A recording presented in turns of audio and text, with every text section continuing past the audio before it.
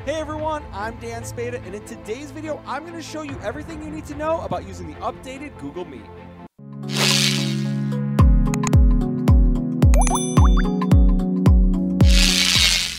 So since many schools went to distance learning in the springtime, Google has listened to teachers all around the world, and they've implemented lots of different updates into Google Meet. So today, I'm going to show you how to use Google Meet, whether you used it last spring or whether you've never used it, and how you can use it in your classrooms. So there are many ways to start a Google Meet. The easiest way is to go to meet.google.com, and that will take you to this screen. You can also go to any Google page, and from the menu in the top right-hand corner, you can click on that, and when you scroll down through the applications, you'll find a link to Google Meet.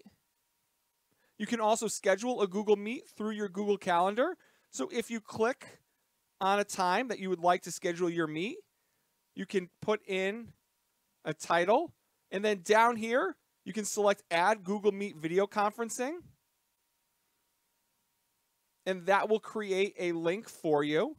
And right now, I can join the Google Meet, or I can select this little drop down here that will give me a link to that Google Meet. I can also add guests in that I would like to invite to that meet. And the newest way is from your Gmail. There's actually a menu now that allows you to start a meeting or join a meeting. So if I select Start a Meeting, it'll start up a new Google Meet. Another way is to use a link directly through Google Classroom. So you'll see in the banner here, there's a Meet link that I can turn on and off. If I go up to the settings and click on that, I can scroll down, and then I have options for Google Meet. I can make it visible to students, or I can make it invisible to students. So by clicking on this little circle, I can turn it on and off so that students can either see the link or not see the link.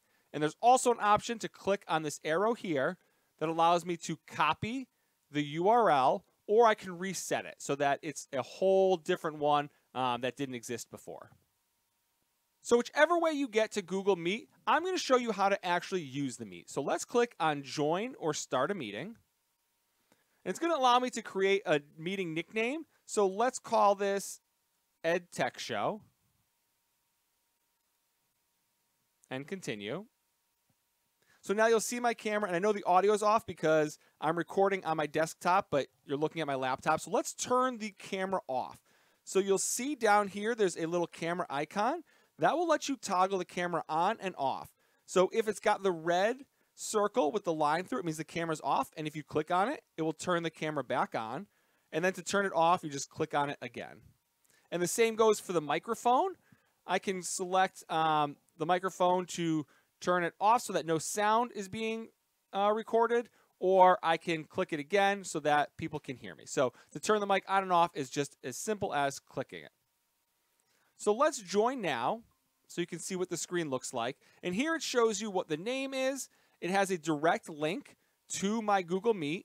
It also has a phone number. So for anybody that can't actually attend the meeting, they can actually call in so that they can listen.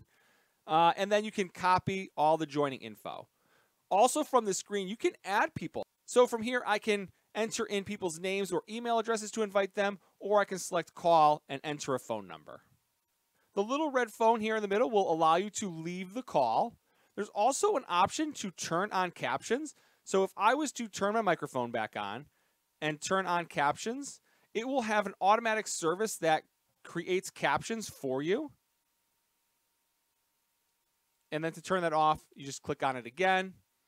I can present my screen. So presenting your screen allows anybody on your Google Meet to see what is on your screen. So let's say I wanted to show everybody my YouTube channel. I can click Present Now, and I have three different options. I can either show them my entire screen, a window from my internet browser, or a Chrome tab. Now, a Chrome tab is what you're going to want to select if you have videos or animations, especially if they have sound. So if I was to select a Chrome tab,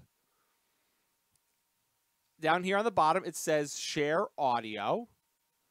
I can select this tab here, which is my YouTube channel, click Share, and now it tells you that everybody at home is seeing this. It tells me I'm presenting to everybody. And up top here, it allows me to stop if I want to stop sharing my screen. So let's say I wanted to show everybody this new Jamboard video.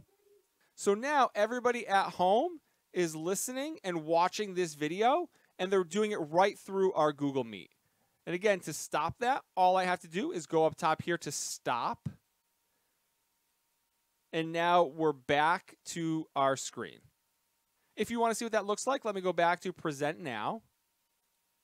I'll go to a Chrome tab, and then I'll choose the YouTube one. And when I come back here, this will show you that you're presenting your screen. So everybody else is watching that video, and it's telling you that on your screen, you're presenting. And again, if you want to turn the audio off, you can just click Presentation Audio, and then that will turn it off if it's gray, and it's on if it's that teal color. There's a few other options in the bottom right here. The top is to record the meeting. So if you wanted to record your Google Meet and then post it later so anybody who wasn't there can watch it, or just so that anybody can go back and watch it again, you can click Record Meeting. It'll give you a consent message. If you click Accept, it will start recording, and you'll see in the top left, it has a little record message. To stop recording, you just go back to the bottom right corner and click on Stop Recording.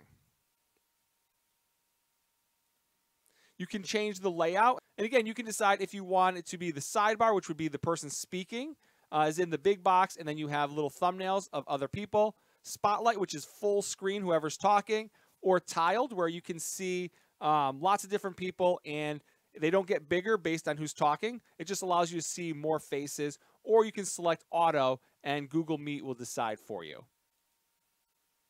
You can also make your meeting full screen.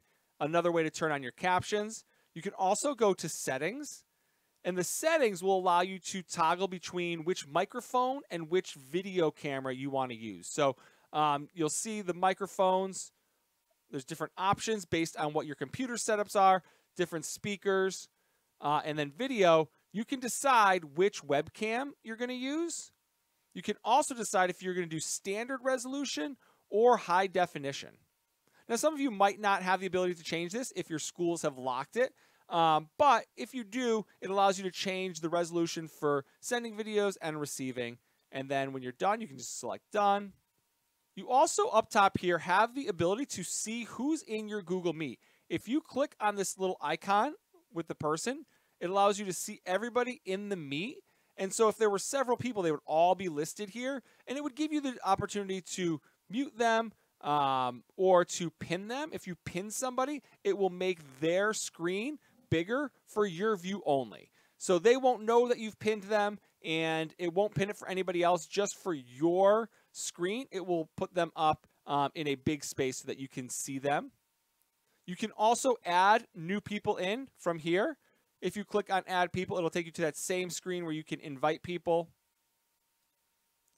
And then there's also a chat feature, and this will allow you to type in messages, and everybody will be able to see that. And then you'll be able to see everybody else's as well.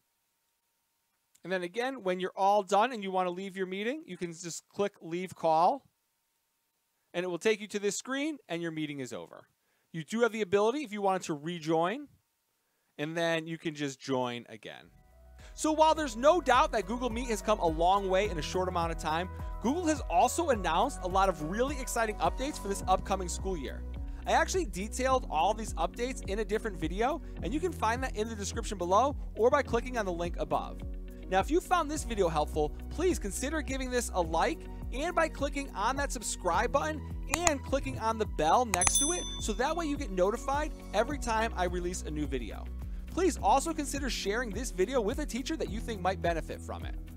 Also, if you haven't followed me on Twitter, please consider giving me a follow at Dan Spada, and following me on Facebook at facebook.com/The EdTech Show. Thank you so much for watching, and I'll see you next time.